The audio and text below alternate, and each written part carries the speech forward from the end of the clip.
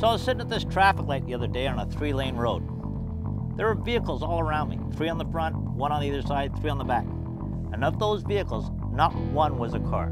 They were all SUVs. And that got me thinking, when did this SUV thing really start? Well, I can't really answer that, but I do have what I think is one of the first with me today.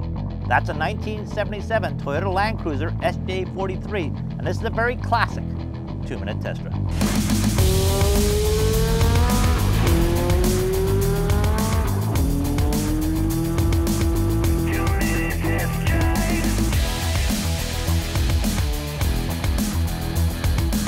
So joining me today is this FJ's owner, Sam. Sam, fill us in on the particulars of this while I try to figure out what I'm doing here. Yeah, Russ, so it's a 4.2 inline 6. It's got a 4-speed manual with low and high 4-wheel drive. Now, the inside looks fairly sparse to me. I don't see a heater, I don't see radio, I don't see anything. No, you got nothing. None of that.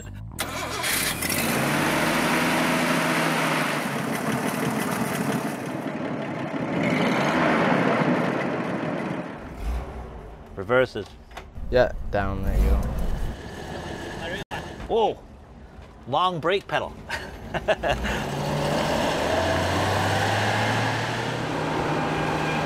Now, we have no air conditioning, I'm guessing, but the roof does come down if we really wanted to. Yeah, if we really wanted to, we could take the top off. It's a bit of a job, but we can get it done. The sides roll up. Yeah. And down here, you've got little kick vents. That's what I call the AC. Cool. That'll cool you off. The steering feels okay, not as direct as some of the cars we've driven, obviously. Now, this one came from Colombia. Yes. It was restored and active in Colombia throughout its years. We found it on an online auction. It's been a pretty fun thing for me and my dad to work on in the garage. Are we in 4-wheel drive or 2-wheel drive now? We're in 2-wheel drive right now. 2-wheel drive, so it's driving through the rear. Yeah.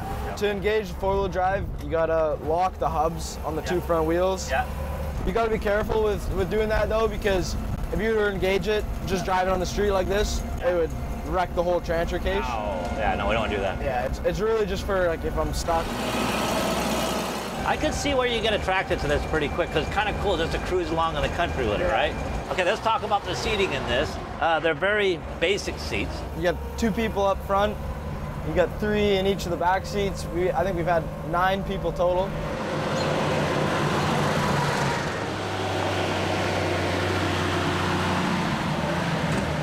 All right, let's get this thing set up for off-road. So now, first, hill descent control. How do I set that up? Just watch out when you're going down the hill. Really? Okay. What about traction control, stability management? Nothing. What kind of brakes does this have? Drums all around. Yep. Sam, I think it's time you drive.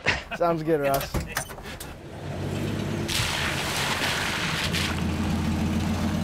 That's pretty good for 2-wheel drive. Oh, yeah.